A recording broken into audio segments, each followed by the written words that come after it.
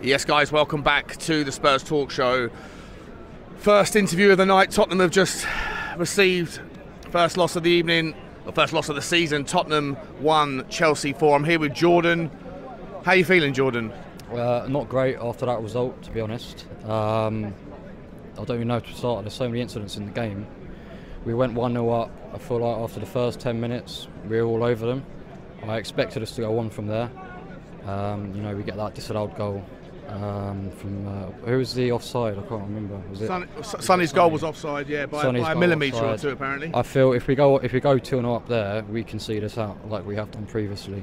Unfortunately, that wasn't the case, and then it played out from there. I'm just devastated, to be honest. I don't know really what to make of it. Obviously, guys, for what it's worth, we're sat in the stadium, so we don't get any of the access to the VARs. There's a lot of stuff I need to watch back. There's so many incidences. I can't think of a game where VAR has checked so many things. Whether they were right or wrong, I don't know. There's offsides, there's fouls, there's handballs, there's penalties. I've got to have a look back to have a proper comment on it. But from what I've seen, mate, Romero looked like it was a petulant little flick, similar to David Beckham in like the '98 World Cup. I don't know if that's fair, because I haven't seen it back properly, but I've seen it on Twitter. Yeah. Looks like just a reckless, unnecessary decision. It's really cost us. Well, his red card. Yeah. Do you know, the thing with this is I've watched that one back a couple of times, and obviously they're saying the follow through and he gets a red card. For me, I'm thinking he clearly gets the ball first, but when in a tackle, can you not follow through? What's he meant to do? I mean, there's people going to say it's a red card. It's one of those subjective ones, but he's gone in with his studs. Wait, is this Romero or Udogie you're talking about? Sorry, this is Romero's, when they gave the penalty away. Oh, okay, sorry, yep, go on, carry on. Yep. So, he's got the ball and he's followed through with his studs. I don't know what to say about that. It's a red card, it's not a red card.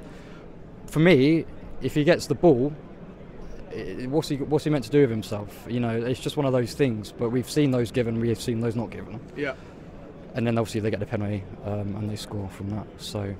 The Udogie one was, I'm sitting in the south stand, so that's the other side. I've not really seen that one. Yeah. So I don't know if I looked at that back. That looked very similar to a lot of the tackles we've seen this season, where it's kind of rolled over the top of the ball. You know, if Tottenham get away with it, you're going to definitely hear from rival fans.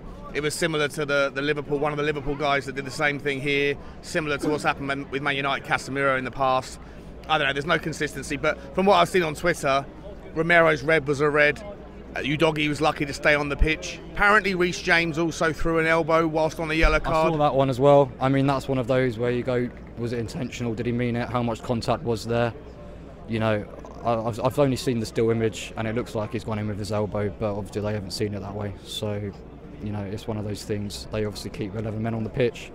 And when we're 2 men down, we've lost both of our centre-backs as well. You're thinking this is going to be a pretty difficult night, and it turned out to be. I was thinking we can hold this out purely because of the quality. I didn't think Chelsea had the quality to finish us off, even with 9 men. But when you can't account for losing 2 of your best centre-backs, Maddison goes off. I don't know, was it a hammy or was it something else? From what I've heard, I don't know, again, we're seeing this talking without knowledge, but yeah. I heard from someone that Maddison might have a knee, like a ligament, like a medial knee in the injury. Van de Ven's got the hamstring injury, so he looked like he was in agony, which looks to me like not just a pull or a strain, but a tear. If that's the case, he's out for months, not weeks. 3 months probably for a hamstring. And this was my fear. So we've got Romero. Was Romero a straight red or was that a second? Yeah, Romero straight red, so he misses at least 2. So at least 2 games, and then we're out Van de Ven. Our centre-back partnership is... Is the season, whatever expectations we had at the start, maybe everyone was starting to reset those expectations after our wonderful start. Now that we know we're losing Romero for 2 and Van de Ven for probably 10, 12, whatever, a long time, is the season relatively reset back to just a European spot as the ultimate aim now? I hate to think that way, and if what happened tonight didn't happen, so if we didn't lose Romero to a red card and Van de Ven to an injury, I wouldn't be thinking like this, but this was a very decisive game, I think, in our season. Yeah. We're still relatively early on, but we've seen how good they work together. The composure that Van de Ven has, well, his pace and the composure that Romero's had. I mean, up until today, you've got 1 yellow card or something like that in the whole season. I thought this guy's, sorted it out up there. He's not going in rash. We're then reckless today. Yeah, and it just shows you how quickly things can crumble. And I don't want to be too negative, because before the season, this is a rebuild. We've got a brand new manager. We wasn't sure what was going on with the player situation. So I don't want to be too downbeat about it. But when you see something like that, who would expect us to lose 4-1 against Chelsea at home? In the end, our resolute defending sort of didn't hang out. I thought we was like, after 70 minutes, I thought we got a chance here. We could just sort of dig deep and see it off, but ultimately it was just too many waves of attacks. I thought we could rely maybe on a set piece. You know, we was going to sit back automatically when you go down to 9 men with the man advantage that they have. I thought we can rely on a corner, on a free kick. I think Bentancur came close. Was it Bentancur? From Porro's free kick. Dyer's got the disallowed goal. So there's things you can say. You know, it could have been different if those. Yeah, we had the ball in there 3 times as well, right? Yeah. So. Yeah, but you know they've had disallowed goals as well. I think it was a freak night tonight. I don't think you'll see many other games like that this season. I couldn't quite believe what I was watching in the first half. But we have to come away with it, and yeah, it's disappointing. How do we rally for Wolves, mate? We got obviously 6 days away. No, 5 days away. We now have no Van der Ven in all likelihood. Obviously, no Romero. Maddison might be out injured.